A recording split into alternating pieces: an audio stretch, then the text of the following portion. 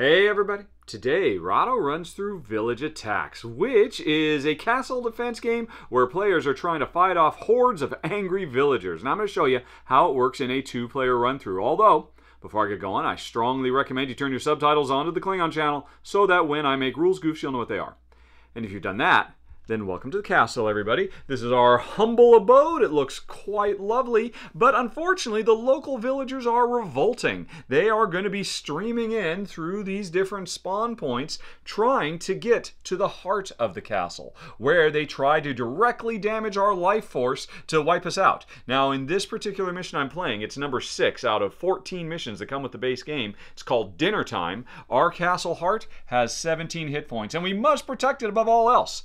But we have another thing we're trying to do. Like I said, it's dinner time, and we are hungry, and so not only can we kill the villagers, we can eat them. And that is because, maybe I should have led with this, we're not just your normal everyday real estate holders here. We're evil monsters. In this game, I am going to be the Green Banshee, and Jen, my partner over here, my partner in Monster Crime, is going to be the vampire, who in Village Attacks is kind of like a cleric, really, I guess an undead cleric. So we are trying to protect our evil domain from these encroachers, and in this mission, trying to get a good meal out of it as well. So, to set the game up, I've pretty much done just about everything. You know, the rules tell me how to lay out all the different tiles and all of that, and some places have special things like this is our armory, and so you're supposed to put this little reminder here that there's a special rule. And I also put another reminder here, which is the villagers, when they attack from here, they do +1 point of damage. And this one, why do we have this in our castle? We need a sunroof or something, or we need some umbrellas, because if we end our movement in here, we will burn! So that's a tricky thing for us to bear in mind. And let's see. So we've got spawn point way up there, over there, and then a special spawn point over here that doesn't spawn during the normal phase turn situation, but it still can spawn, I think. I have to admit, I'm not quite sure, as is so often the case with really big, complex games like this. They have a lot of thematic trappings tied up in the rules. Sometimes things are a little iffy, and you just kind of have to make your best guess as to how things are supposed to work. But we'll put that aside. I'm not doing final thoughts right now. I'm just trying to show you how the game plays. Right, so we're here in the heart of the castle, and before the game starts, we are supposed to spawn in the normal spawn zones. And so right off the bat, I'm not 100% certain if this is supposed to spawn, because the rules for dinner time specifically say, let's see, where is it? Specifically say that during the villager phase, you do not spawn villagers in the blue spawn point. However, each time a peasant is delivered to the kitchen, i.e. we eat them, my precious, we immediately spawn a town hero. So that makes it sound like this is a special town hero spawning zone, but it doesn't say anything about whether they should spawn during setup. So I'm just going to assume during setup, because we're not in phase 4, I'm going to spawn some stuff here. So first of all, we'll see what spawns in this neck of the woods. There are some nasty villagers. There should be 4 of them, because right now at the beginning we're in tier 1. Later on in a mission, things might get more dire, and we're at tier 2. That's an event that could happen, which means we spawn more, and maybe even more at tier 3. Now this particular mission, the tiers won't matter. They always stay at tier 1. And also in this mission, they will never lose their morale. They have infinite morale. In a lot of the missions, we just have to hold on until we can get their morale down to 0, and that stops the horde. But in this one, they'll never stop coming until we complete our objective of eating 4 of them, because we're monsters. So anyway, so there should be 4 villagers here, except as a player scaling element, if you're only having 2 player monsters, which is the case, the Banshee and the Vampire, there's always supposed to be 1 less spawn than whatever the card says. So instead of 4, there's actually 3. If we had 3 monsters, there would be whatever the card said. If there were 4 or 5 monsters, because you can have up to 5 players in this co-op game, there would be even more than what the card says. But as is, there's 3 over here. Now let's see what spawns over in this neck of the woods. And we've got, hunters. All right, so these are upgraded villagers who cause us a little bit more grief, and they really have it in for either me or Jen, depending. So instead of 3, we're supposed to spawn 2 of them up there, but we have to find out, have they come to hunt the Banshee or the vampire. And we find that out by drawing in this little bag are tokens representing me and Jen. There's 2 tokens, so there's a 50-50 chance they've come for me or for Jen. I have no idea which one it'll be. Righty, we just get it randomly here, and all right, they have come for the Banshee. So that means I spawn, what was it, 2 green hunters. They're coming for me. You can see I've got a green base, so do they. That means they prioritize killing me over everything else, which means I'm in a little bit more trouble when they're around. Alrighty, and let's see. Oh, then, like I said, I'm not sure if we're supposed to spawn here. As always, folks, please watch with the Klingon subtitles turned on, because Paolo, the guy who checks me for goofs, will have noted if this is incorrect, and this is only supposed to be town heroes as part of the normal rules. But for now, I'm going to assume there's some more baddies, or goodies, depending on how you call them. All right, 3 more villagers. All right, let's grab a few more. 1, 2, 3 from the big mountain of villagers. And like I said, that could be wrong. I might be playing on super hard mode by spawning these extra ones. You just can't be quite certain. But I'm just going to go by what the rules say, and the rules say only during whatever it is, the villager phase, this thing doesn't spawn normally. So here we go. They are at our doors. We had told them to go away. We're not interested, but they have decided to persist, and now the game begins. So, on the back page of the rulebook, there's actually a pretty good rules summary of almost everything you need to know. There's a few, like, it really kind of bugs me that there's no reminder of how Nemesis stuff works, and there's a few little things, but for the most part, there's nice charts, and but more importantly, a reminder of the phases of play. First, monsters get to go. Then, villagers go. Then we do some cleanup. How do monsters go? Well, in turn order, starting with me, because we chose me to be the first player. I will roll the 6 dice and then use them to move, attack, activate abilities, interact with objectives, or place traps. Okay, so here's them bones. Let's roll them and see what they give me. No torches, no torches, no torches. Oh, 1 torch. You never want to see the angry villagers wielding torches. That's never a good thing, because that helps them. What this means is one of the villagers on the board is going to get to make a bonus move forward towards our heart. If I had rolled a second one, there would have been 2 villagers, but as is only 1. Is that true? Yes. Under these circumstances, that's going to have to be the case, because after you've rolled, before you get using any of the dice, or before the torches let the villagers move forward, you might have the opportunity to re-roll. Basically, if 3 or more dice show the same face, you have the option, if you want to, of re-rolling those 3 or more dice to get something else. So, if I had a torch and 2 other torches, so there were 3 or more torches, you better believe I'd re-roll them. Now, as it is, I've got 1 torch, I've got 2 ranged attacks, 2 magic, and 2, what's it called? Retaliate? Yeah. And so, I don't have 3 of anything. If this were a 3rd magic instead of a retaliate, and I said, oh, this round I don't want magic, I could re-roll all 3 of these. Although they'd be risky, because I might re-roll all 3 of them and create more torches, so that more villagers. So there's always a little bit of push your luck when you re-roll, but under these circumstances, I am not going to be doing it. So, after you've rolled, and you have done any re-rolls that you might decide to do, in this case I'm not going to do any, then we start activating. First, the villagers go. Ah, here they come. And I'll just give that because next turn Jen will be using it. So, the 1 villager is supposed to move, and it's supposed to be whichever one is farthest away from the heart. And so this room is 1, 2, 3 away. This room is 1, 2, 3 away. This room is 1, 2, 3, 4. So it's going to be one of these hunters. He's just gotten a little boost. He's coming for me. I'm coming for you, Banshee, he says. All right, anyway, that's it. So now I've still got 5 dice. You can see why it's a bad thing to roll those torches. Not only do the bad guys get more movement, or I'm sorry, the good guys, I'm going to make that mistake a lot, but it siphons off dice that we could use for our own stuff. So what am I going to do with these dice? Well, first of all, any die face, other than a torch, obviously, can be used to move. And as you can see, I've got 3 slots here. I could assign up to 3 dice, regardless of what they say, to move up to 3 times. The Banshee, she is fast. She can get around very quickly. The Vampire over here can only move 2 spaces normally, unless he adopts his bat form. But at the beginning of the game, I just have, the Vampire has their regular regeneration and not bat form or vampirism. In some of the missions, you actually get to start with a little bit of leveling up going on, but in this mission, we just start out with all the basics. So, What am I going to do with these dice? Well, I could move up to 3 times, but then that means I wouldn't be able to use this as a ranged attack, or this as a ranged attack, or this for magic. What can I do with magic right now? Well, the main thing is I could deploy my comb trap, which makes a target zone unlucky, or I could use it for movement, or I could use it to retaliate or move it. Let's see. So this guy is off by his lonesome, and I would like to take him out before he causes trouble.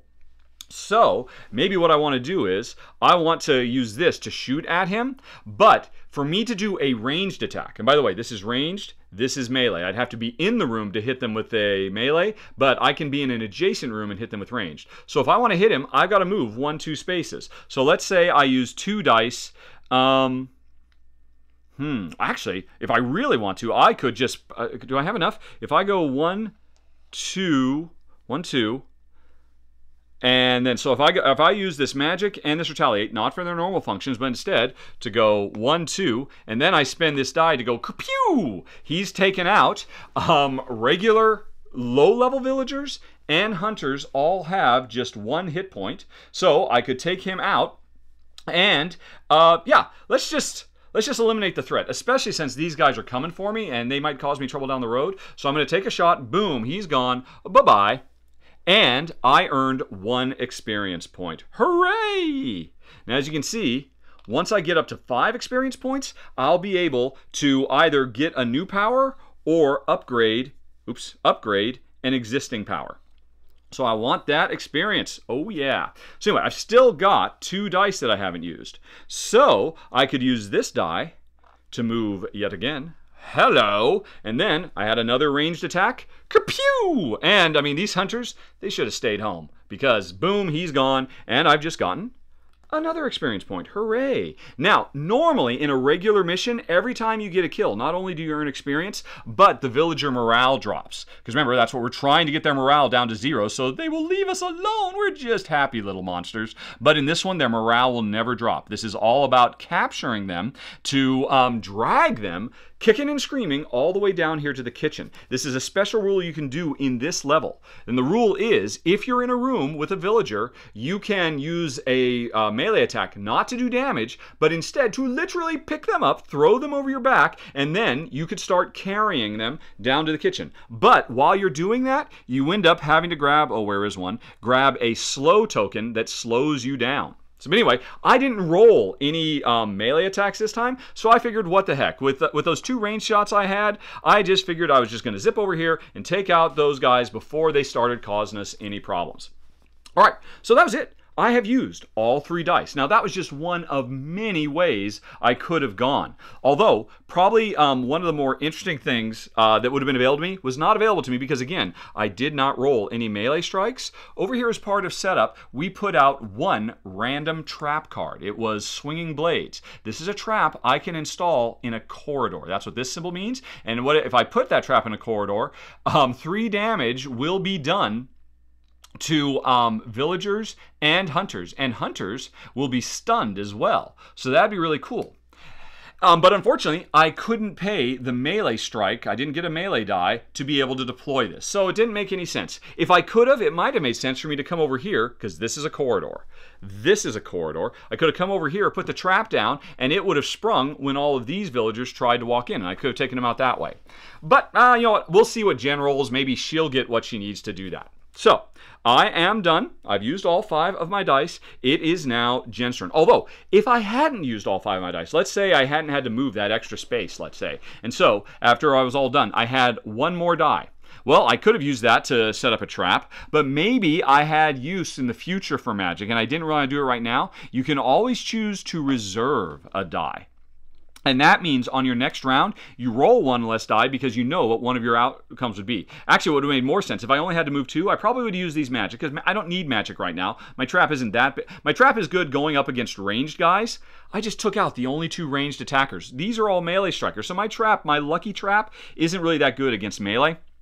So if I'd set this aside, I probably, what I said, This is a retaliate. I could have set this side as defense. And what that means is when the bad guys are going, or when the villagers are going, if they struck me, I would have struck back and done an equal amount of damage to them. So, or I could save this in the reserve, which means it won't be queued up, but maybe I want that for something else. Maybe I wanted, a guaranteed melee if I'd rolled that. But anyway, as it is, it doesn't matter. I didn't reserve anything. I didn't do any defense because it didn't make any sense. Instead, what was the other one? Oh, I did have the retaliate. I just ran like a banshee, because again, I'm the fastest. Banshee gets 3 movement. I think there's one character who only gets 1 because he's really slow and big. But anyway, and I took out them, and I am done. It is now the vampire's turn. So the vampire gets all 6 dice. DTT. And you might be saying, wait, 6 dice? What about these dice over here? Well, before I go too far, let me remind, there are a lot of optional variants you can add in, depending on whether you got the retail version or the Kickstarter version, I think. Like, because I have troll cards, but I don't actually have a troll mini. We'll put that aside. This is an interesting variant. I'm not going to play with it right now because it adds to the complexity, but it is really cool. It's this notion that sometimes it's nighttime, and sometimes it's daytime. And when it's daytime, we monsters are at a disadvantage. We have to jettison one of our black dice and replace it with this crappy die that's just full of torches. And if we get lucky, at least it's blank. So daytime is bad for us. But nighttime, we get to replace with this one, which is all damage all the time, baby. And so you have to keep track, round after round, whether it's day or night. And so I'm just leaving that out, but it is there. It does actually add a little bit more complexity. So anyway, so Jen's just going to roll 6 normal dice. Oh, the other thing about day and night is if you get a kill during a day, you don't get experience, but if you get a kill at night, if I recall correctly, I think you get more experience than normal. So it really makes you strategize a lot more. But we're just playing normal village attacks, and Jen says, what's up? All right, 1 lousy torch. All righty, well, no voting. 2 magic, 1 defense, another magic, and a melee strike. Now, so Jen's got this choice. 3 magic. I mean, Jen can't use magic for nothing. She has no magic spells that she could cast right now. If she had bat form, if she had already earned that, she could cast magic to turn into a man bat, and then get to move 2 extra spaces, which obviously would be really good when we're carrying these villagers down to the kitchen to get eaten. I assume it's a really big bat to be able to carry them all the way down here. So, excuse me. So, it doesn't matter. Right now, magic is no good. Neither is, since I don't have a shield. It doesn't matter. I have this shield. I can't use it for my vampirism. I could use it to set up defense, which means when the villagers go, if they run into me, this will absorb 2 damage that I might otherwise have to take. Although it only interrupts 1 attack. It doesn't interrupt multiple attacks. So I could save this to defend myself if I think I'm going to be in trouble. Or remember, I can use anything to move. And I did get a, what do you call it? Can't think of the word. Melee strike, which means I could move over to the corridor and set up those swinging blades. Or alternatively, well, that's the problem. I can't move 3 steps. If I could go 1, 2, 3, I could get into this room and use that melee not to take out this villager, but instead to capture the villager and then start walking south. And if I could do that, since I'd be stuck there, I couldn't move anymore until my next turn, and they would attack me. I would definitely want to set up defense so I wouldn't take as much damage as I try to make my getaway. But as it is, the vampire cannot move that far. So I think it does make sense. Well, but see, I was going to say I could start using these to move. But remember, I could re-roll these. And if I could re-roll them, maybe I would get more melee strikes and I could do some more fighting. Or I could get some ranged attacks. I mean, if I could get 1 ranged attack, I could start taking out guys from a distance. But every time I re-roll, I might get more torches. And I don't like those odds. So I think Jen's just going to live with what she's got. And by the way, if you get 3 torches, you can re-roll those too. Sometimes you can get like a whole series, a string of roll and re-roll and re-roll because you just keep getting triples or quadruples. Anyway, I'm just going to live with this. I don't want to run the risk. So before I get to do anything, the bad guys, the villagers, start coming. And now we have a tricky situation. These villagers and these villagers are equidistant from the heart. There will often be times when you have to make decisions for the villagers, and and there's no clear winner. In this case, whenever you have a situation where there's, it could be this group or this group, they're equidistant, you bring out the coin, you flip it, you decide, okay, those ones are heads, those ones are tails, you flip the coin, and it's tails. So it's one of these villagers who moved up. You will find yourself flipping that coin to answer questions like which one should the villager attack and stuff like that quite a bit, actually. Or, sometimes on some maps there's like multiple paths they could take, etc., etc. So one villager has separated from his group. He was Mr. Eager over there, and now Jen can get going.